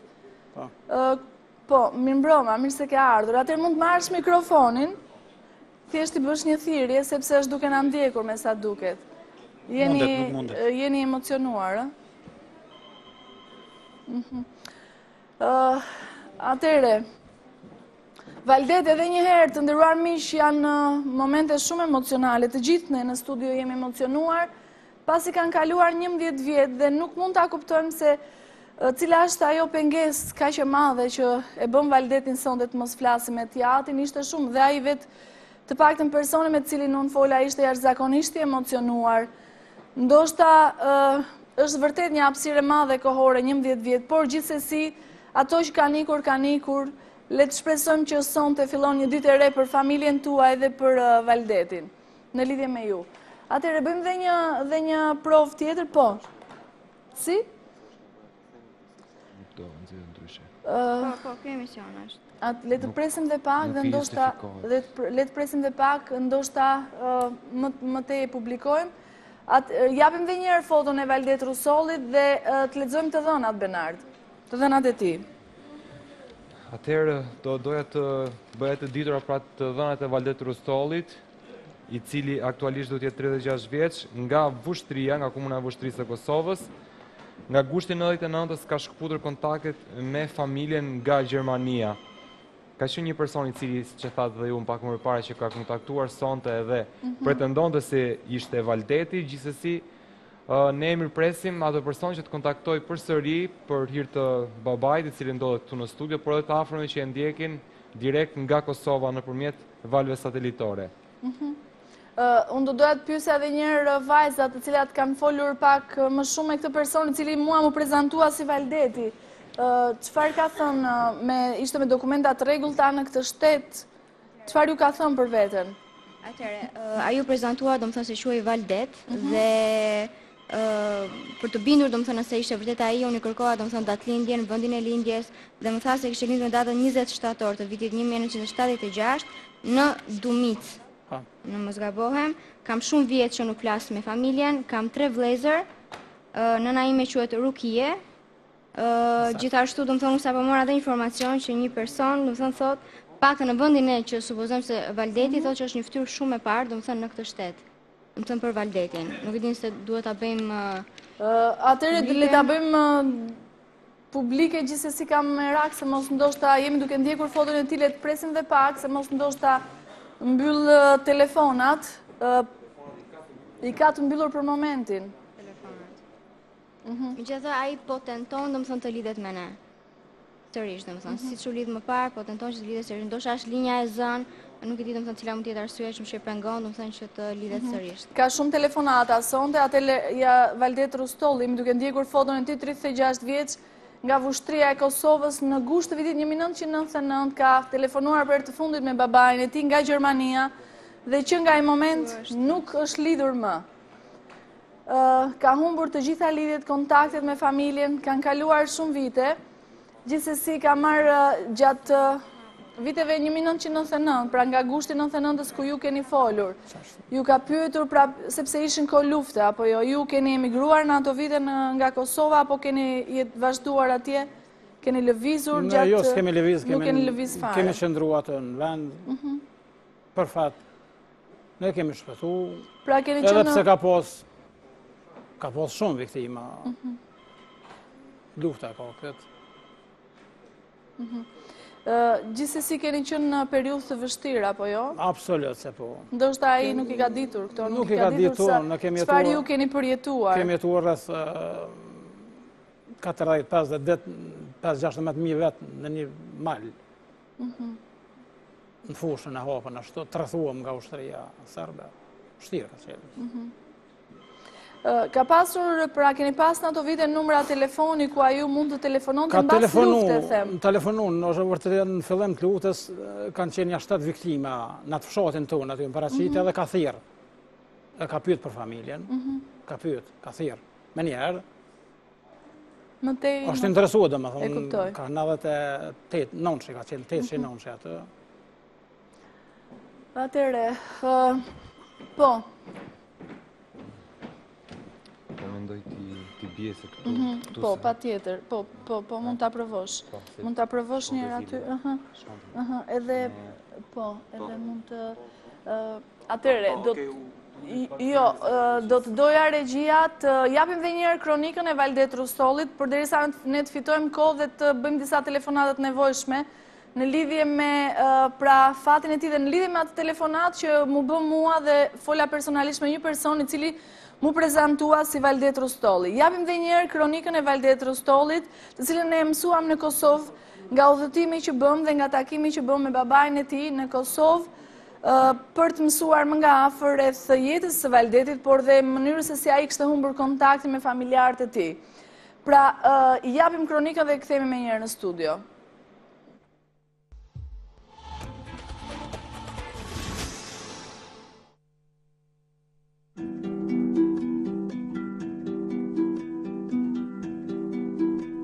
Një varg i gjatë episodësh të së kaluarës vazhdojnë ta mbajnë më të prekshme atë lidhje të ngushtë që qëndron mes pjesëtarëve të një familje. Edhe pse ka kaluar një kohë e gjatë, a thua se ajo ditë kur ngjarja ndodhi ishte jo më shumë se dje. Kështu ndjen Avdullaj, babai i 4 djemve, i cili pret që në sofrën e familjes të ulet një ditë edhe Valdeti, i cili mungon që ditën kur vendosi të marrë rrugën e Kurbetit. Unë jam Abdullah Rustolli nga fshati Dumnic, komuna e Vushtrisë. Të vërtetë unë kam 4 djem, njëri nga ta është edhe Valdeti, i cili në vitin 1993 me një grup shokëve ka emigruar në Gjermani. Duhet me kontaktu me familjen. Po, jemi bo ma për shëndetin tanë, për si... Po, qa është, më mirë me... Po, ngoj, po me morë numrin edhe me thira, po kuptën edhe me kontaktu... Po, në regull.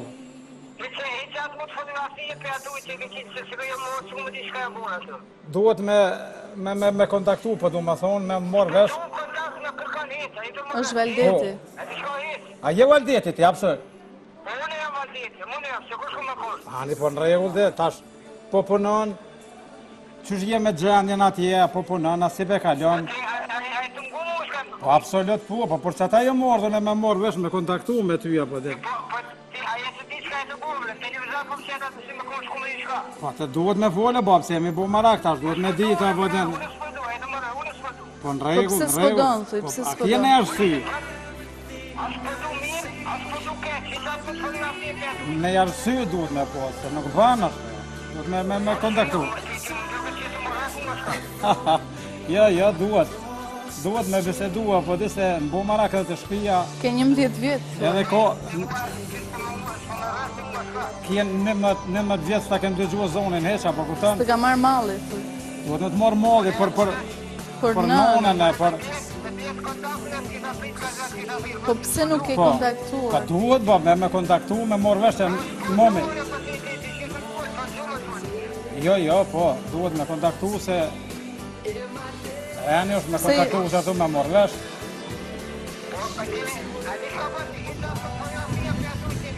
Jo, tani që të... Pa duhet me kontaktu se jem bu maraka po të në. Alo, voli. O valdet. Alo. Ku gjinësh, bab? Ka zëmë ku gjinësh, cëllë vend je? Po, a je ka po nona, se pe ka lëna.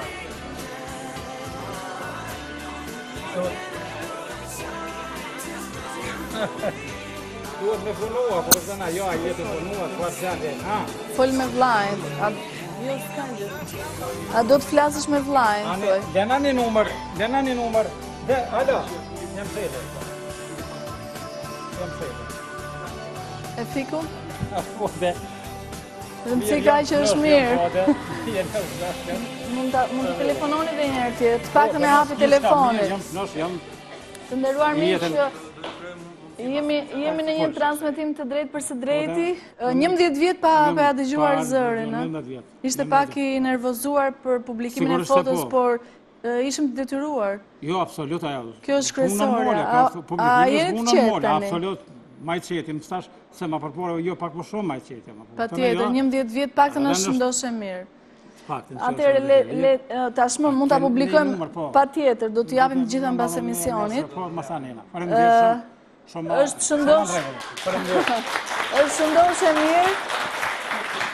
Unë falenderoj të gjithë ata cilët kanë ndihmuar dhe gjithë stafin tim të cilët kanë punuar gjatë natës së sotme duke bindur atë të hapi telefonit dhe që dhe për mua ishte një surprizë pasi unë kur isha duke biseduar me babajnë Avdullajt, më thanë se kemi Avdullajt në telefon, në momentin e parë nuk unë nxitova sepse doja të dëgjonte vetë babaj i ti, pra Zoti Avdullah djalin, nëse ishte ai, ishte Valdeti apo ishte dikush tjetër. Rëndësi ka që është shëndoshe mirë, 11 vjetë pa folur me të. Jeton në Belgjik, pra, mund të publikojmë tashmë. është shëndoshe mirë, është larguar nga Kosova nga viti 1993 dhe në 99-ën kishte humbur kontakti me familjarët e tij. Rëndësi ka që është shëndoshe mirë. Valdeti, përshëndesim. Në këtë moment foto jote largohet pra nga familja e madhe personave të humbur në emisionin ton, por çfarë do të ketë ndodhur në jetën tënde, ktheje kokën mbrapa, mor buri dheut dhe foli nënës, e foli babës, me zemër dhe me shpirt në dorë, dhe mos haro asnjëherë se nga vendi nga ke ardhur. Mos haro asnjëherë se je shqiptar. Ta them këtë sepse e di që më ndjek sonte. Unë jam e bindur që ndoshta mbas emisionit ai do të qetësohet, do të flisni tamam. Kanë kaluar shumë vite, mërgimi vërtet i ndryshon njerëzit në një farë mënyre, por në zemrën dhe në shpirtin e tij pa dyshim që vendi juaj është bosh dhe sonte ndoshta u plotësua. Faleminderit shumë. Falenderoj të gjithë ata që kanë ndihmuar dhe ndërkohë sonte kishte ardhur së bashku me zotin Avdullah, pra me babajnë e Valterit edhe vllai i tij, i cili sa vjet kishte pa folur pra me Valterin. Sa vjet ke qenë kur ai është larguar? Klasën në 8 këmë qenë që atë. Në klasën e 8? Ke qenë shumë i vogël dhe çfarë mban mend? Ti je vllai më i vogël apo më i vogli? Çfarë mban mend nga Valteri? Moj kur... Valdeti? Po, këmë folës më me herë me to. S'ke folur asnjëherë që kur ai është larguar? Me folë këmë folë, një 2 herë 3, Amo, so herë thërkes, musha me full pej... Pre emocione. E mëram ta ditë, u kon aja kur ka full, po tash nuk e di sot tam kështë. Se ka full me. Sot që jeni nisur pra nga Vushtria, nga Kosova për të ardhur në Tiranë, e kishit menduar se ndoshta do të kishte diçka në anën tjetër, do t'ja dëgjonit zërin? Me shpresa e na ordë. Me shpresa keni ardhur. Prandaj edhe shpresat të paktën ju realizuan, dolën të vërteta. Unë përshëndes të gjitha ata të cilët kanë ndihmuar sonte, ndoshta do të flisnim pas emisionit. Me të ne të paktën disponojmë numrin e tij të telefonit dhe përshëndes Valdetin dhe ju uroj gjithë të mirat në jetën e tij. Ndërkohë kemi diçka tjetër, po Bernard. Unë do të shpresoja që të njëjtin fat të kishin edhe të gjithë familjarët që ndodhen sonte prezent në studio, por gjithsesi unë do të doja që regjia të më ndihmonte përsëri me foton e Flora Brungës, pasi siç e tha dhe ju duhet vazhdojmë me rastet e tjera pra, pasi ka patur informacione për të dhe ndoshta për të siguruar vërtet nëse bëhet fjalë për ato informacion që teleshikuesi ka dhënë, duhet që ta ritransmetojmë edhe një herë foton e saj për të siguruar. Është shumë e rëndësishme sepse siç e shikoni ky emision zhvillohet drejt për së drejt. Informacionet që merren ju jepen korrespondentëve tanë të cilët kërkojnë në kohë reale. Siç e ndoqët pra ne sonte publikuam në fillim të emisionit rastin e Valdet Rustollit dhe deri në këto momente të paktën ai u boi gjallë vetëm nga publikimi i historisë së tij mbas 11 vjetësh humbje kontakti me familjarët. Pra është shumë e rëndësishme që ju të gjitha informacionet të jepni në kohë reale pasi ne i verifikojmë gjatë zhvillimit të emisionit.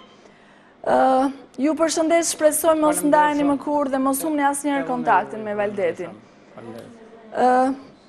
Faleminderit. Të nderuar miq, kalojmë në një hapësirë publicitare dhe kthehemi menjëherë në studio.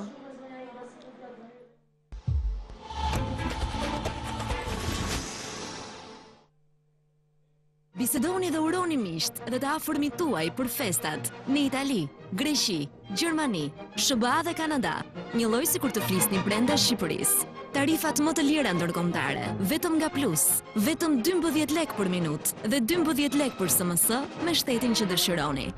Plus, të përket ty. Jemi kthyer në studio të nderuar miq, ndodhemi në valët e televizionit publik shqiptar në një emision të drejtë për së drejti në kërkim të fatit të personave të humbur dhe të zhdukur, për të gjithë ju që sapo hapët ekranin tuaj, pra, përpara se të shkëputeshim për hapësirën publicitare, mbas 11 vjetësh babai, zoti Avdullah, foli me djalin e tij, i cili ndodhej në Belgjik, pra Valdet Rustolli, i kërkuar nga familja me të cilin kishin humbur kontakte që nga viti 1999. Rëndësi ka që ai shëndoshe mirë, më në fund ata u lidhen dhe ndoshta shpresojmë që këtë tutje mos humbi asnjëherë lidhjet me familjen.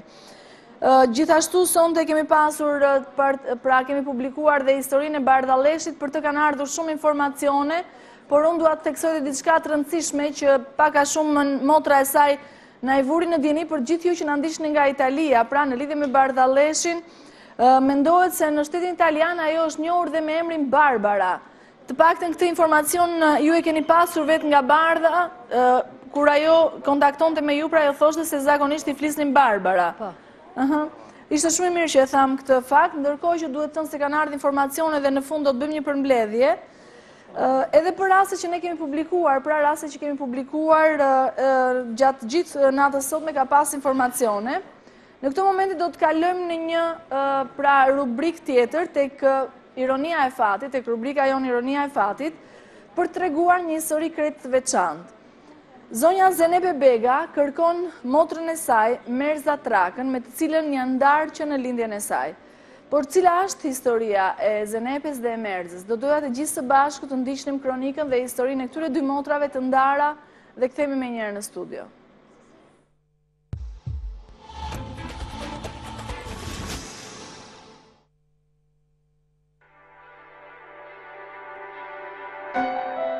Janë plot 78 vite të jetuara, megjithatë Zenepe Bega ende shpreson se do ta përmbush një amanet që ja kalon babai i saj. Janë ngjarjet që zhvillohen para 64 vitesh, pikërisht në 15 korrik të vitit 1948, kur në jetë erdhi Merza, vajza më e vogël e familjes Trakaj. Ajo u lind nga nëna e saj e quajtur Gjeva, në një vit të Tepelenës. Komplikacionet e lindjes bën që nëna e re të ndërroj jetë.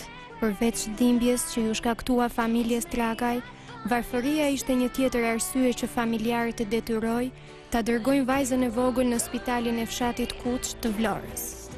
Më pas, Merzën e transferuan në shtëpinë e foshnjës në Vlorë. Deri në moshën 3 vjeçare personi vetëm që e vizitonte më shpesh vajzën ishte tezja e saj.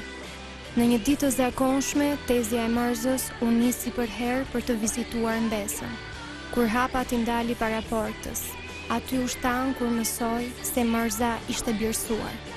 Kjo e trishtoi dhe më shumë familjen, pasi aty ata humbën dhe çdo lidhje me vajzën e tyre. Për vite me radhë kjo breng ju rëndonte në shpirt të gjithëve. Baba i saj Fetiu u nda nga jeta pa mësuar asgjë për të bijën. Edhe në ditët e fundit ai vazhdonte të përshpëriste ende emrin e saj. Për mua kaptoj dielli si jam plak, ajo është 64 vjeç, unë jam me 80. Shpresat asnjëherë nuk u shuan. Prandaj dhe Zenepja ende po pret se mbase shumë shpejt do të përqafohet me motrën e saj dhe të vetme. Çfarë do t'i thoje ti? Mos ajo tani të shikon. Motra jote do t'i thosh. Dhe kam qenë e pa njeri. Nasi që më bën fëmija, i rrin pas kësaj pune. Unë jam me fëmijë, me 6 fëmijë, po të bashkonemi, djaku nuk hidhet poshtë.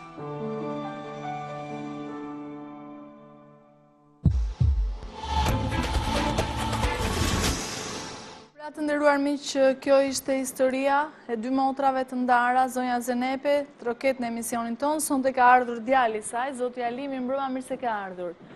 Për të marrë vesh se çfarë ka ndodhur me Merzën, apo jo, ku ka përfunduar ajo dhe ku ndodhet momentalisht. Është një, pra, si të thuash, amanet që nëna juaj ja u kërkon, apo jo, për të bashkuar me motrën e saj. Aida, përshëndetje. Përshëndetje. Ju uroj suksese edhe me stafin tuaj. Faleminderit. Të mrekullueshëm që po Faleminderit. bashkoni zemra njerëzish. Faleminderit. Unë mund të kem më pak dhimbje, nëna ime ka shumë. Kjo është e veçantë e saj, sepse 2 motra. Një motër që nuk dihet dhe një motër që është. Prandaj dhe ne e morëm këtë rrugë. Pak histori si pas nënës time. Nëna ime në këtë moshë që ka lindur kjo, që e 14 vjeqe. I vdes nëna e saj Gjevua, i vdes në lindje. Në lindjen e Merzës, apo jo? Në lindjen e Merzës. Konkretisht, në ato kohra, lindjet bëheshin në shtëpira. Nuk ishe qendër shëndetësore në vitin 48. Dhe kjo lindi në shtëpinë e Rune, nga disa gratë tjera, në dimër në qipeshin ato kohë, dhe ajo vdes Gjevua. Pas disa ditësh e merr baba i saj Fetiu dhe e shpje në Kuç të Vlorës, ku Kuçi kish një qendër të vogël shëndetësore, si pas të dhënave, të tjerëve, të moshuarve, të nënës time, të gjyshit. Prej andej e dorëzojnë në Vlorë. E dorëzojnë në Vlorë.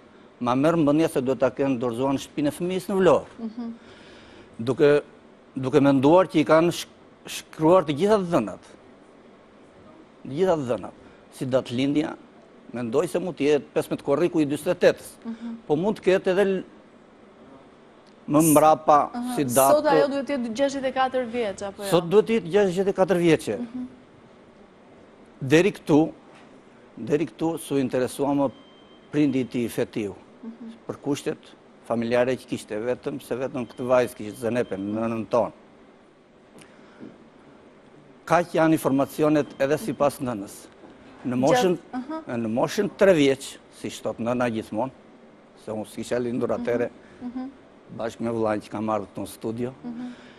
Edhe ka 6 fëmijë Zenepja dhe përmend mirë ato që thot, domethënë tash që më bën fëmija.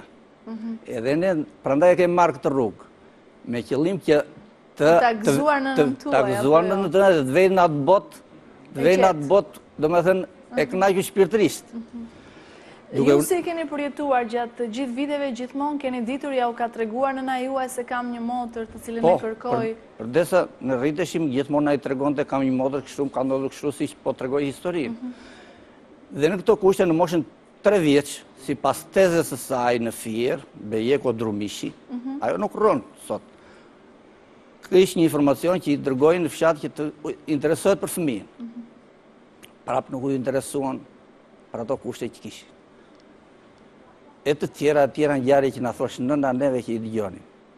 Pas viteve 90, ne kemi bërë një interesim total, duke u drejtuar të gjitha shtëpive të fëmijëve të Shqipërisë, që duke filluar që nga Vlora, Fieri, Shkodra, Korça, dhe na kthenin përgjigje negative. Kjo mund të jetë edhe një që s'mund të kthejnë dosjet, mendoj unë. Më kanë kthyer përgjigje të gjithë me shkrim këto institucione, duke u nisur nga këto ne heshtin për një moment. Vizitoj prap me nënën, me vëllezërit, me motrat, unë do i futem dhe njerit. Do i drejtoj me Aida Shtinos, patriotes time. Edhe e mona këtë guzim dhe derta shti them unë, që të qetësoj dhe nënë shpirtërisht, po edhe ne fëmijët e saj se pjesë e gjakut. Prandaj e uroj dhe këtë emision kaq të mrekullueshëm. Duke uruar dhe Abdullajn që e kam në krah, që foli pas 11 vjetësh me djalin. Ne mund të kemi më pak dhimbje se sa nëna jonë, po prap dhe ne kemi një lloj dhimbje se përdesa jemi njerëz, përdesa jemi shqiptar nga Kosova, Malizi, Maqedonia, Shqipëria, Çamëria. Do me thënë, edhe kjo të bën më me zëmbër, që ta tregojnë vetëm për të gjitha rastet. Sepse duke kërkuar njëri tjetrin në një farë mënyrë ne bashkojmë njëri tjetrin, nga çdo trev, nga çdo vend ku ka shqiptar apo jo. Po, shumë e drejtë Aida. Vim pak tek Merzo Traka, e cila sot duhet të jetë 64 vjeç sipas të dhënave të nënës tuaj. Nuk e dim se si mund të ketë qenë jeta e saj. Çfarë mund të ketë ndodhur me të? Megjithatë, nëse ajo ju ndiqte sonte, çfarë do t'i thoshit? Në emër të nënës tuaj, por dhe në emrin e juaj. Dhe unë do gëzohesha që mora pjesë këtu, do të gëzohesha jashtë mase. Nëna akoma më shumë. Akoma më shumë, sepse do me takohet me motrën e saj. Takohet me motrën e saj pas kanë. Dhe në qoftë se jeton, mund të jetë birisuar. Nëna juaj, pra zonja Zenepe, nuk ka pasur motra dhe vëllezër absolutisht përveç Merzës. Përveç Merzës. Ka qenë e vetme, por shqyr që ka bërë 6 fëmijë dhe i keni mbushur shtëpinë. Sistemin e labërit më ka nderuar barku, thot plaka, gjithmonë. Patjetër. Edhe kjo është një veçori e saj që dhe na nxiti duke na ngacmuar dhe ne, sepse në këtë kohë njerëzit tregojnë indiferent. Por ne kemi qëndruar afër nënës duke qenë vetme, duke ndjekur dhe emisionin tuaj, duhet bësh edhe një çik që të i tërësoshe. Patjetër. Edhe them se arrit me qëllimin deri këtu. Më mbrapa e keni dorë. E kanë dorë stafi juaj dhe ata 4 persona që merr në shtëpi. Edhe teleshikuesit që na ndjekin. Edhe juve Aida. Unë shpresoj që Merzot na ke dëgjuar, pra 15 korriku i vitit 1948. Paka shumë mund të jetë ditëlindja e saj. Sot duhet të jetë 64 vjeç apo jo, dhe ka lindur në një vit të Tepelenës. E kërkon motra e saj, zonja Zenepe. Duhet thënë se prindrit e saj quheshin nëna e saj Xhevo dhe babai Fetiu. Nëna gjatë lindjes së Merzos humbi jetën dhe Fetiu i detyruar pasi ngeli i vetëm vajzën e dorëzoi, pra. Po, dorëzoi. Dhe mbas disa vitesh dhe ai u largua nga jeta. Do me thënë edhe nëna juaj është rritur jetime. Kush e ka rritur nënën? Zonjën Zenepe? Ishte 14 vjeqe. Ishte me rritur, pra. Është martuar, ka kryuar familje më vonë. Babajnë tim dhe i bega. Edhe linë fëmijë pastaj. Vazhdon të jeta.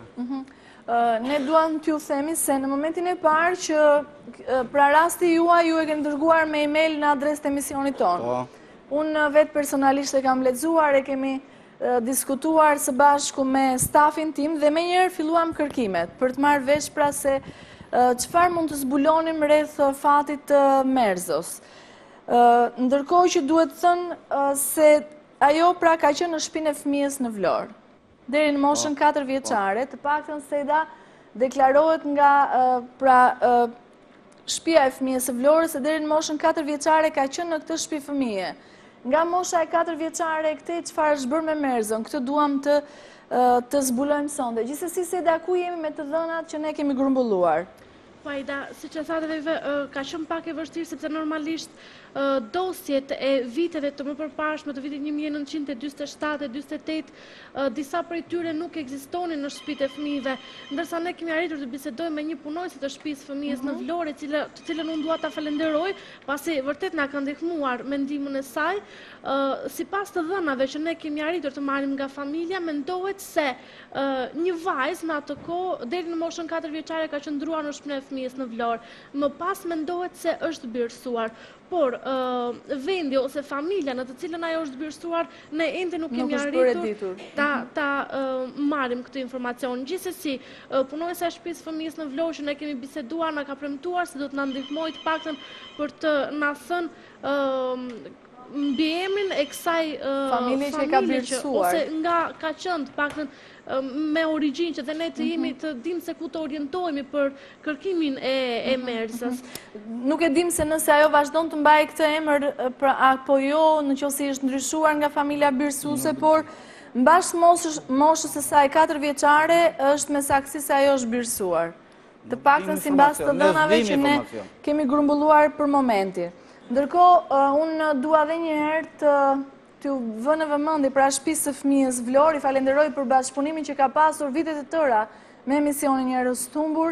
Dua të them se le ta shikojnë, unë e kuptoj se janë disa rregulla të cilat dhe ne duam të respektojmë, por në këtë rast kemi të bëjmë me një zonjë e cila kërkon motrën e saj. Është në një moshë të thyer, siç e pam dhe nga intervista, kanë kaluar shumë vite, zonja Merzo sot duhet të jetë 64 vjeç dhe thjesht të gjithë së bashku do të ndihmonin për të bashkuar këto dy motra të cilat nuk janë takuar asnjëherë në jetën e tyre. Nëse më ndjekin sonte, thjesht na ndihmonin të paktën kush familje ka birësuar, me çfarë mbiemri, në mënyrë të tillë që ne të dimë për kë zonjë të kërkojmë dhe në çfarë familje të kërkojmë. Gjithsesi unë doja t'ju bëja thirrje edhe një herë, është 64 vjeçe, lindja e saj, datëlindja është një vit tepelen dhe ka lindur në 15 korrik 1948. Nuk e dim nëse kjo është data e saktë apo jo, por është ajo datë që mban mend nëna juaj. Është e saktë data, çfarë thotë zonja Zenepe? Pavarësisht nuk e dim se si e regjistruar atje, po ajo datë është e saktë. Është e saktë, 15 korrik 1948. Unë shpresoj edhe një herë që kjo zonjë të na ndjeki dhe të përgjigjet pra në emisionin ton. Duhet thënë se prindrit e saj quheshin nëna Xhevo, e cila është larguar nga jeta gjatë lindjes së Merzos, dhe babai Feti, i cili dhe ai vite më vonë pra është larguar nga jeta në këtë mënyrë. Zenepja ka ngelur e vetme pa asnjë motër, pa asnjë vëlla, gjatë gjithë jetës së saj ka kërkuar këtë, ja u ka thënë edhe fëmijëve të saj, të cilët sonte ndodhen në studio me ne për të kërkuar tezën e tyre, apo jo? Po. Atëherë, kemi diçka konkrete, ndonjë informacion që ka ardhur për momentin derisa ne publikonim historinë e zonjës Merzo Traka? Po? Kërkimet tona nuk ndalen vetëm në shtëpinë e fëmijës në Vlorë, por vazhdojmë dhe sepse që fëmijët në atë kohë transferoheshin në për qytete të ndryshme dhe kërkimet tona vazhdojnë në qytete të ndryshme për shtëpitë e fëmijës, por të marrë vesh nëse ky fëmijë është transferuar në një shtëpi fëmijë dhe më pas aty mund të jetë birësuar. Me sa duket Stella mori një informacion të rëndësishëm. Do t'jemi në pritje. Shpresojmë sonte të jetë natë e mbarë, të paktën për zotin Avdullah ishte mbarë. Për bardhën ka ardhur një informacion shumë i rëndësishëm, të cilin ne nuk e kemi bërë publike, por jemi duke verifikuar hap mas hapi. Le të shpresojmë që shumë shpejt do të marrim vesh, pra shumë shpejt do të marrim vesh si është e vërteta. Ndërsa Stella është duke marrë pra këtë informacion ndoshta për tezën tuaj. Zoti Ali, në këtë moment na ndjek edhe nëna, apo jo, megjithëse janë në orët e vona, por ajo e di që ju sonte keni ardhur për të kërkuar motrën e saj. Ndjek dhe ajo ndjek. E na ndjek. Përveç mua e vëllai që kemi këtu edhe njerëzit që kemi në Greqi. Edhe njerëzit që keni në Greqi e dinë që ju sonte do të vinit për të kërkuar tezën tuaj. Le të shpresojmë pra që të jemi afër, pra rreth këtij informacioni. Ndërkohë, Stella, atëherë kemi marrë një telefonat Aida dhe shpresoj që është goxha domethënë pozitive. Kemi një informacion se zonja mos publikoj Njerez Gjanajur, prit. Okej.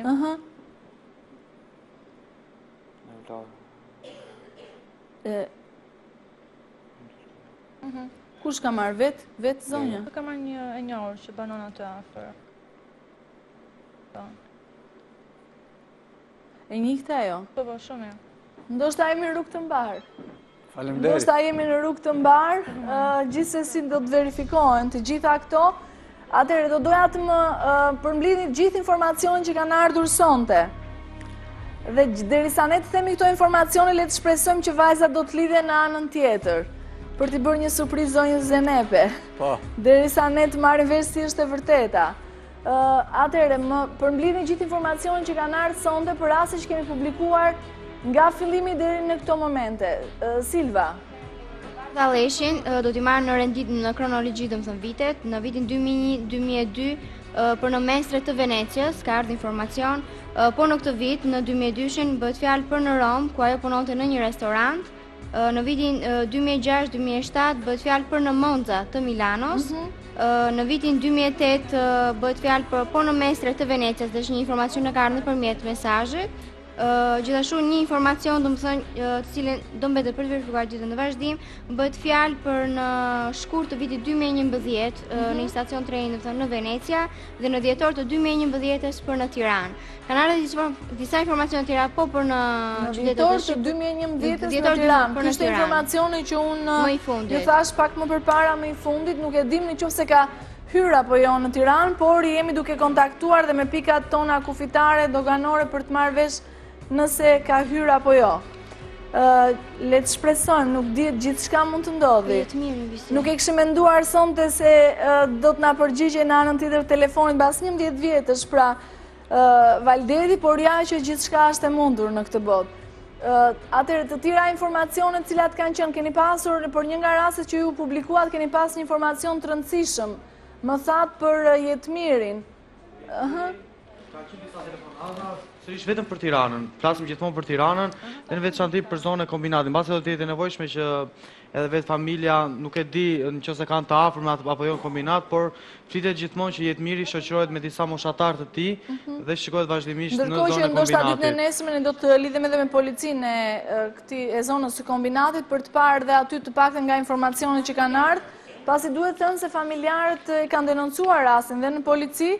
Gjithsesi, për të mos arritur gjëra deri aty, thjesht ne të marrim vesh, pra është vërtet Jetmiri apo çfarë ka ndodhur me të. Po, Seda. Për rastin e Lepin Uhiut, një nga rastet të cilë është dhënë tek bloku i parë i pasaportave, është një zotëri i cili pohon se ka parë në Itali në vitin 2005. Në fakt, Nebiu ka humbur kontaktet me familjen e tij në datën 2 shtator të vitit 2000 në drejtim të paditur. Informacionet e fundit vijnë nga Italia pra në vitin 2005. Gjithashtu dhe për rastin e Marcela Çakos, ka marrë sërish një telefonat tjetër dhe bëhet fjalë sërish për në shtetin italian. Italian, por në çfarë? Po në Rom. Në Rom. Po. Atëre, ndërkohë që korrespondentja jonë në Rom Edlira është duke u marrë me historinë e Marcelës, le të shpresojmë që javës tjetër të kemi lajm të mirë dhe për juve. Të nderuar miq, telefonatat vazhdojnë të vinë në emisionin ton, por ne jemi detyruar ta mbyllim këtu për sonte. Dorina, ka diçka tjetër? Informacion për rastin e Flora Bungos është publikuar si pasaport ndërkohë dhe zotëria që telefonon thotë që ndodhet në Angli, është po njëjti person si në foto, vetëm se ka ndryshuar të dhënat e saj. Dhe ka dhënë adresën e saktë, zonën në të cilën ndodhet Flora në Angli. Gjithsesi një person i ngjashëm me Florën, pasi nuk jemi të sigurt, zotëria ka biseduar me të? Po, ka biseduar dhe thotë që është pikërisht Flora, për cilën e po flasim. Ka ndryshuar të dhënat e saj, kështu që ne duhet të nisim kërkimet për të verifikuar nëse është vërtet Flora. Do të qëndrojmë hollësisht në historinë e Flora. Kemi diçka? Ne kështu kemi funksionuar gjithmonë. Po, është nga Maqedonia, më fal. Ka ardhur një informacion me një adresë, mendojmë se të saktë. Atëherë lajme të mira kanë ardhur sonte, po Benard. Edhe për Silvana dhe Mitrin, unë dua t'i falenderoj gjithë ata të cilët janë treguar të gatshëm sonte të na ndihmojnë nga Italia, dua të përsëris edhe një herë se kemi nevojë për ndihmën sidomos të shqiptarëve që jetojnë në zonën e Napolit. Pasi mendojmë se kemi marrë një adresë të saktë, ndaj lutemi kushdo që na lek nga zona e Napolit mund të kontaktojë me ne në mënyrë që të verifikojmë edhe këtë adresë. Atyre, me sa shikoj kemi lajme të mira për tezën tuaj.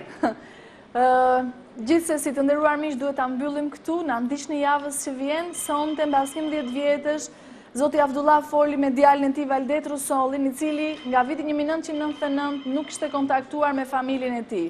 Lajme të mira vijnë për Bardha Leshin, për Marcela Çakuan, por edhe për ironinë e fatit që ne e prezantuam në minutat e fundit të emisionit dhe unë ju falenderoj që ju qëndroni me ne deri në këtë orë të para të mëngjesit. Jemi pa 20 e ditës ente, kemi hyrë pra në një ditë të re, në këtë mëngjes të ditës së re. Unë ju falenderoj për vëmendjen, përshëndes të gjithë ju që keni telefonuar sonte. Mos harroni transmetimin e emisionit tonë ditën e nesme rreth orës 10:30 të paradites në televizionin publik shqiptar. Bashkë do të takojmë javës që vjen për të ndjekur çfarë kemi bërë ne gjatë gjithë javës. Deri atëherë, natën e mirë dhe mirupafshim.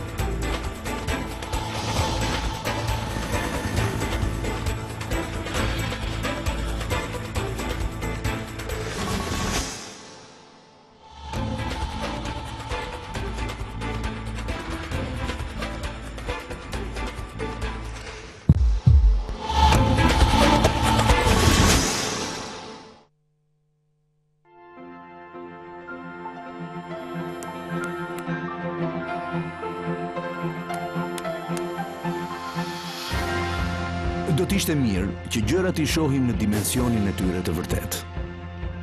Plus thyen kufit dhe çliron komunikimin mes shqiptarëve me një promocion të thjeshtë dhe të qartë.